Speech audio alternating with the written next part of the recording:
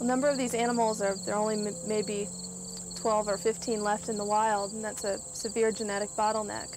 A lot of inbreeding can occur, and studies have shown that inbreeding reduces a species' viability, its adaptability. Higher infant mortality rates occur when there's a lot of inbreeding, and so a lot of the breeding here is carefully controlled in order to maximize the genetic diversity and preserve a more true bloodline of the animals. Come on. Come on.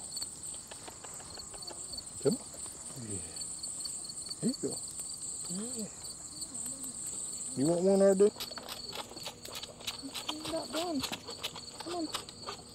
You got it all, son.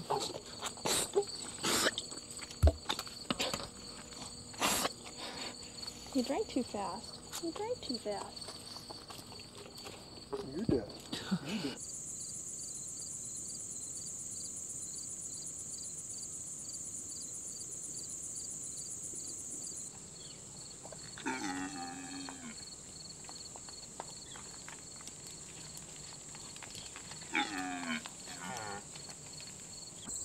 I think certainly these places are very important for maintaining populations that are genetically sound and maintaining numbers. So I guess in one sense they're the last hope, although I think most of the scientists here really feel that the end product needs to be a reintroduction and a preservation of habitat in their native countries, that we can't keep these endangered animals out here in Virginia indefinitely, and that should be really the end goal, is reintroduction and preservation of habitat. Going on.